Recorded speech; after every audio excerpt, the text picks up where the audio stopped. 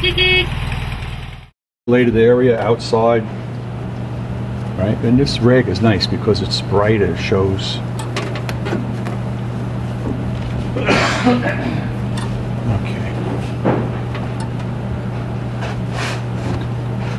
The jet is located inside this plug. The plug is actually at the bottom of the fuel bowl in the carburetor. Right. So if you ever have water in the gas or other contaminants that you want to drain out, after you clean the tank and the fuel lines, you need to drain the carburetor bowl. Right. In the worst case scenario, you'll have to take the carburetor. That's the main jet. Yeah, that's to get to the main jet. In the worst case scenario, you have to take the carburetor apart. Deep socket, you could use regular socket too, but this is what we have handy. 14 millimeter, you said? 14 millimeter, or if you have domestic sizes, 9/16 also works. Just crack it loose. Already the fuel is starting to come out. And only the fuel in the fuel bowl will come out at this time.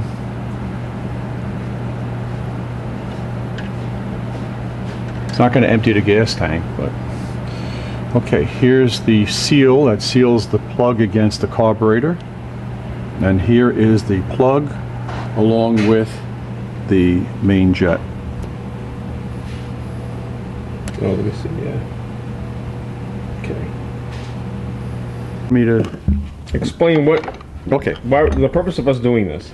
Okay, what we're going to do now is we're going to take the main jet out of this plug. All right, it's incorporated into this plug. It's threaded in, so we're going to just use the vise to hold it. All right, now the plug is being held, and now the jet can be taken out. Try and use a screwdriver that's big enough for that slot. It has to fit in that slot, not loosely, but nice and snug. And I'm trying to turn it. There it goes. It broke loose. You heard the click. And now we can unthread it. And here is the main jet. If you look through it, you may see daylight. I'm not sure if the angle of the camera is allowing that. Good. And what you need to do is find a drill bit that fits nice and snug in there, or loosely, just to clean it out, right? And then find the size that fits correct. All right.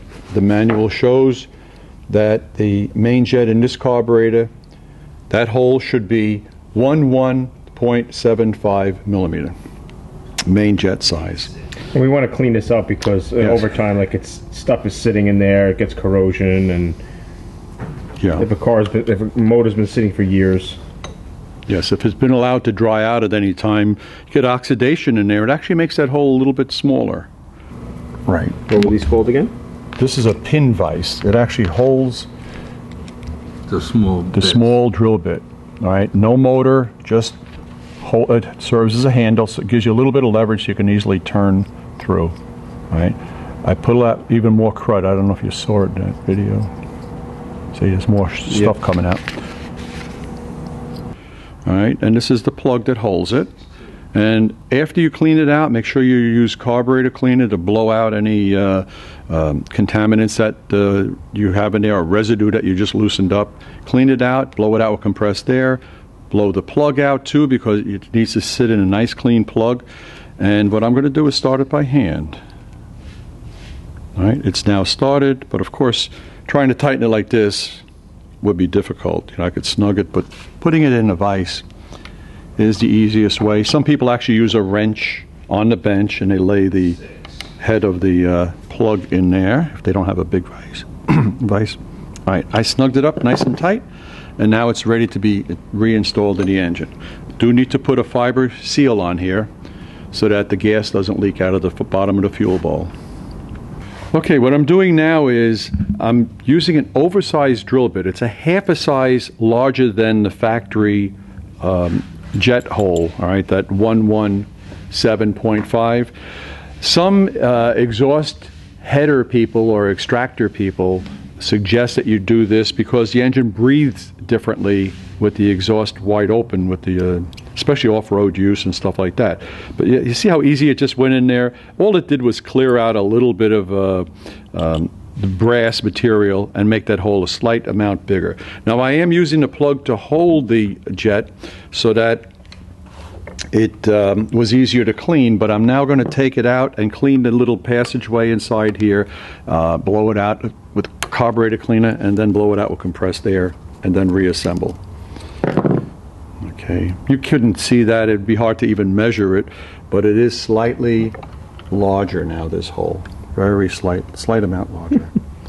Okay, you always want to put the nozzle, the straw from the carburetor cleaner in there and push the trigger. I've already cleaned it, so I'm not going to do it again.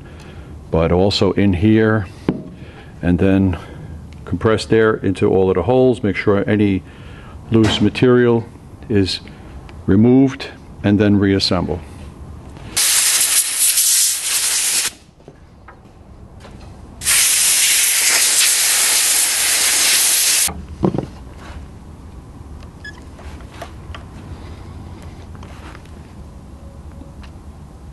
If the gasket is excessively flattened because of use or time, get a new one. All right, and I'm going to thread it into the base of the carburetor. 3.62. Make sure you don't cross thread it. Always start threads by hand. And once I'm able to run it in all the way till the gasket is seated, now I'll put the wrench back on it.